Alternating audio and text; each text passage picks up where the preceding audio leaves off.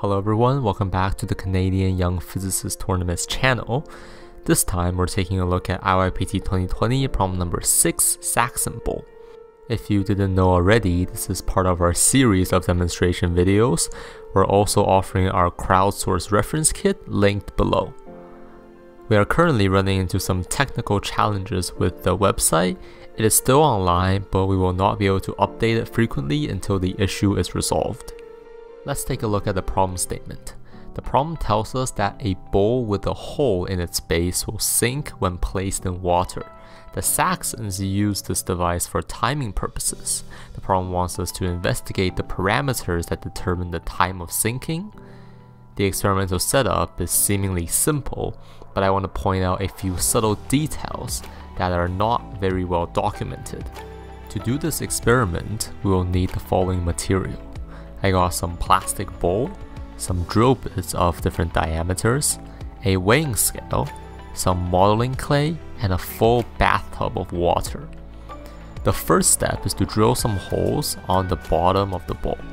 Plastic is relatively easy to drill. You can use a wood drill bit to get a clean cut. I used a knife to remove the burrs like so. We can fill up our bathtub and place our bowl on the water surface, but as you can see, the bowl will stay afloat even with a hole drilled on its bottom. The first of the subtle points that I want to address is that the average density of the bowl has to be greater than that of the water. This might seem trivial at a first glance, but there can be some nuances that you might not have realized. Obviously, if the average density of the bowl is lower than that of water, the bowl will never fully sink. After some time, it will just half float in the water. However, if you're not careful with the shape and mass distribution of the bowl, it will likely become unstable. The relative position of the center of mass of the bowl and the center of buoyancy, which is the center of mass of the displaced water, can make the bowl stable or unstable. In some cases, the bowl could tip over so easily that any small waves on the surface will knock it over. Obviously, this will change the dynamics of the system in a very non-trivial way.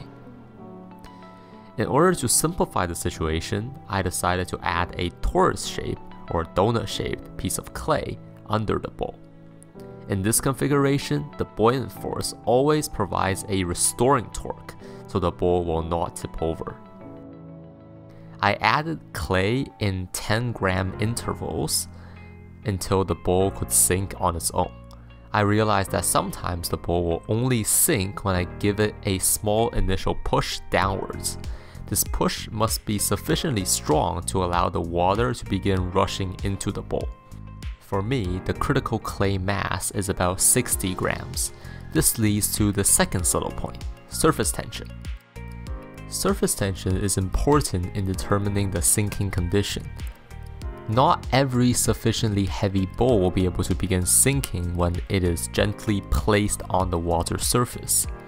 It is very possible that a bowl can just float on the surface even though it has a hole. The hydrostatic pressure of the water at the depth of the hole might not be enough to overcome the Laplace pressure provided by the surface tension. This effect is especially significant when the hole is small.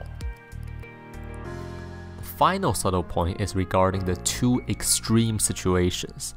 By thinking about the extreme cases, we can set some boundaries for our theory. For a small hole, we can treat the whole system as quasi-static.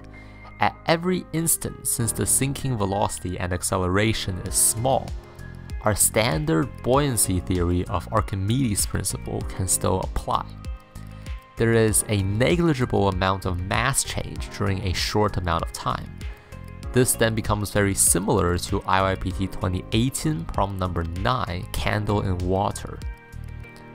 For a large hole, maybe the entire bottom of the bowl is removed. The theory approaches that of an object falling in resistive medium. Whatever your theory is, as the limit of the hole diameter approaches these two extremes, the prediction should be identical to that of these two conditions. That is everything that I can think of right now. If you disagree with anything that I said, please let me know in the comment section down below. I'll leave you with some more footages of the Saxon bowl syncing, and hopefully you can spot something that I have missed. Make sure to like, share, and subscribe, and I'll see you next time.